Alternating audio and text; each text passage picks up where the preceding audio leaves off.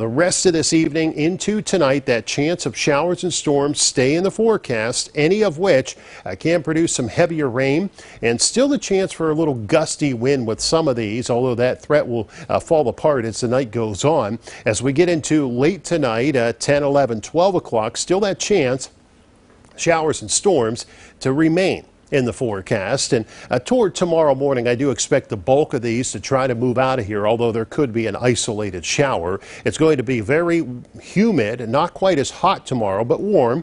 Temperatures in the upper 60s out the door. And then through the day tomorrow, we're going to have some clouds around, some peaks of sun. It stays humid all day long, and there's the chance that an isolated shower or a thunderstorm tries to pop up through the day, especially into the afternoon, and then that chance will move back in tomorrow evening into tomorrow night. It will actually get a little greater as we heat things up tomorrow. So not quite as widespread of showers and storms expected for your Friday. 68 tonight, scattered showers or storms. Some still can produce heavy rain and a little gusty wind.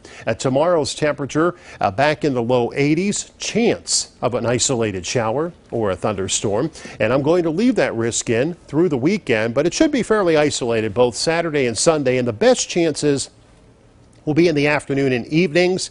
It's still warm and humid though. Highs in the mid to upper 80s. Will be close to 90 on Monday. Still humid, but that starts to turn around. Late Monday into Monday night, a cold front will come pushing on through here. That'll bring an enhanced chance of showers and storms. It should wrap up through the day on Tuesday, and then we dry out and cool down a little with less humidity on into next Wednesday and Thursday.